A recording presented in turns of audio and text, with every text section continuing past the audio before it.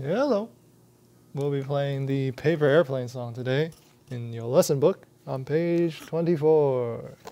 And in this song, you can see we use the C, D, E, F, G in our right hand. And then our left hand, we'll be using our G, E, and C, right? Okay.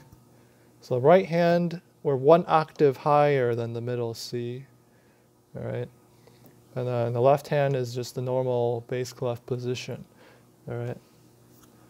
And in this song, just make sure when you get to the third row, before you get to the third row, make sure your left hand's already there to be ready to come in when it comes in at the beginning of the third row, all right? So that you can have both hands playing at the same time without pausing. Okay, so I'll play it once, a little bit slower, and then I'll play it once the normal tempo. And here we go. Here we go. 1, 2, 3, 4.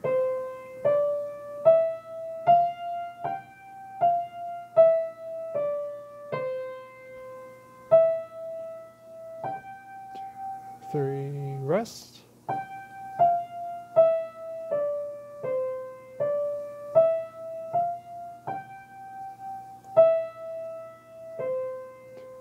Three, rest. 2, 3, 4. 1, 2, 3, 4.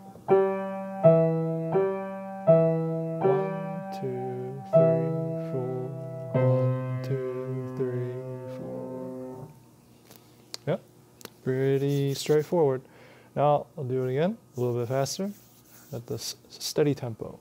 It's a paper airplane, right? So you want to be a little bit faster. Right? Paper airplanes move fast, just like real airplanes. Here we go.